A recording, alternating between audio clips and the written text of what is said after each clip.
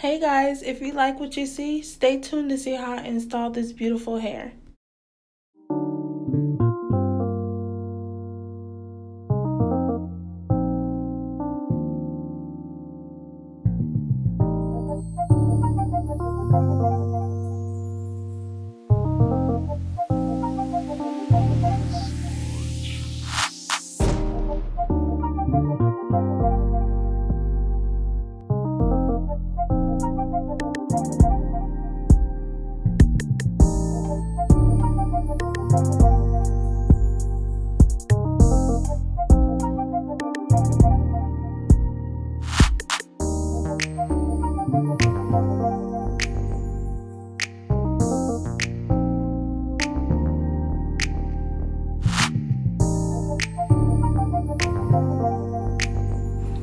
So this is my final braid pattern. I like to do this if my client wants to switch up their parts.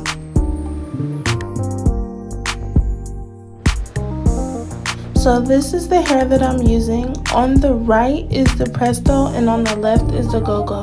The difference is the Gogo is a tighter curl and the Presto is more looser, but my client got them both in the same color and they both look similar. It's just one's tighter and one's looser.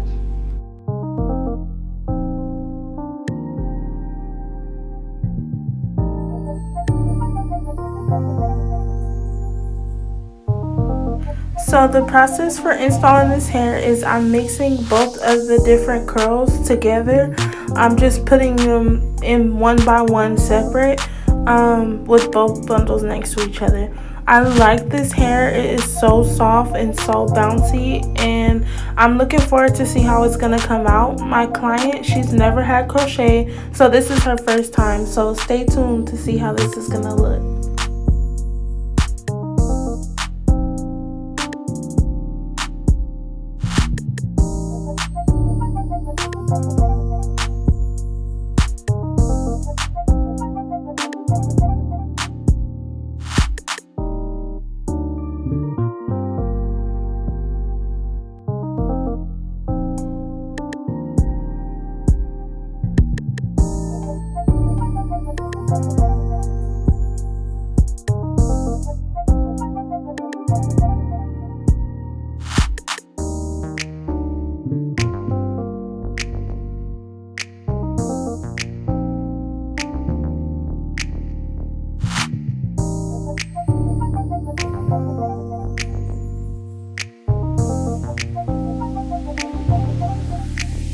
Okay, so when you're installing this hair, you don't want to put the knots too close to each other because you don't want the hair to be really full. It's gonna be full no matter what you do, but a lot of people, they just like fill the braid up really like a lot. So I'm not doing that. I'm spacing it out a nice spacing so the hair isn't too big, because you guys are gonna see how big this hair can get.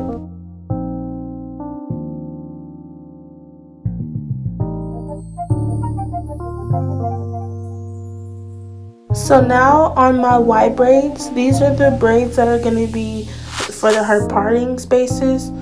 I'm just going to start doing the invisible method so you don't see a knot, and it gives it more of a natural look.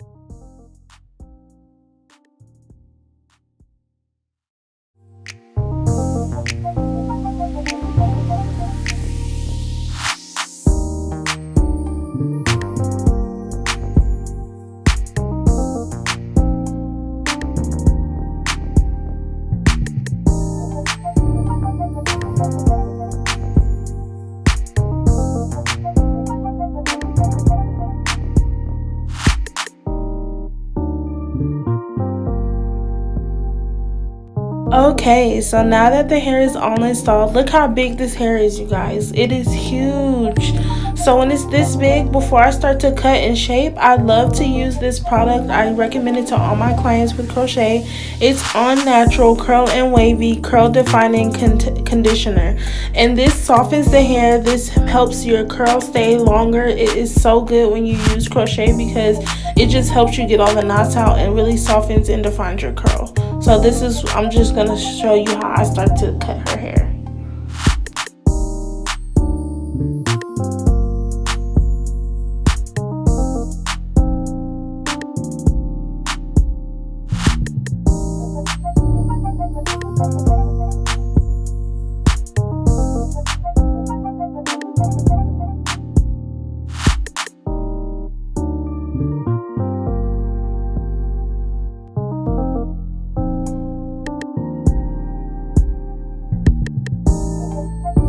So the key goal in cutting crochet hair is you want to glide your shears down on the hair. You do not want to go in and straight chop it because you don't want it to look like it's been purposely cut.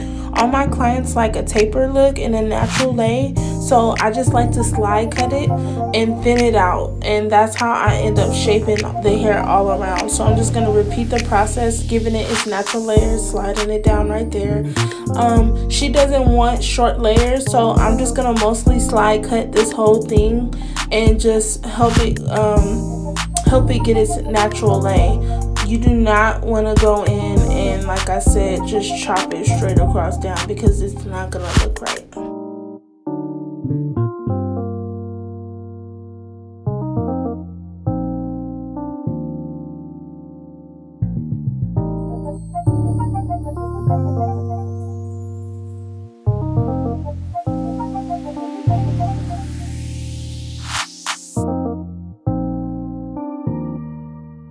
Okay, y'all, please don't judge me. I'm looking super greasy and just sweated out, you know, working all day. She was my last client, so I'm about ready to go home after her. That's why I'm looking crazy. But yeah, so I'm just gonna, for her side, her heavier side, which is parted over, I'm just gonna give it facial layers and just shape it to her face because she doesn't want it puffy. So just watch how I do it. I missed how I really got the end results after this cut because my phone died, but I charged it just to show you guys pictures. So I hope you like this. Please subscribe, like, comment. I love you guys. Thank you for everything, for subscribing, and stay tuned.